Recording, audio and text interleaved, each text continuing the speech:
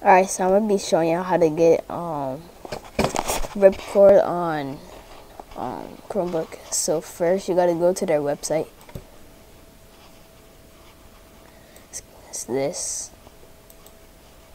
Then you gotta scroll down to where it says Linux.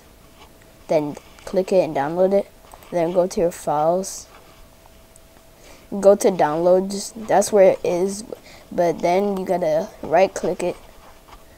Then you gotta rename it to just Ripcord. Just Ripcord, like this. Okay, then you gotta move it to your Linux files right here. It's in downloads, so you gotta move it there. Then you gotta go, I'll leave these in the description. So you gotta go here. You have to copy this one. It's in the description. So you gotta go to your terminal, then right click it again. Then you gotta click enter.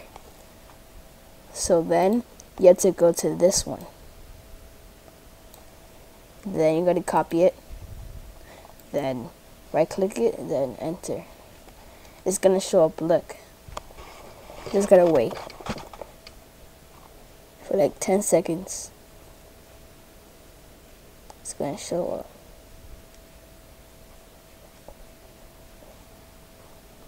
I probably did it wrong, but it's gonna show up. Hold on. Once you do this, you just gotta keep on copy and pasting this and paste it there into here. Then you gotta like, I actually think I messed it up or something. So it's coming. Yeah, once it shows that, then your Ripcord is there. So I already have an account on it. And look, it works. Wait. If y'all want, you can add me. My cord is this.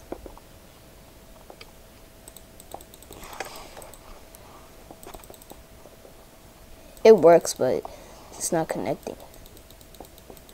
Connect. Alright, look. It just worked. So yeah, that's how you get Ripcord.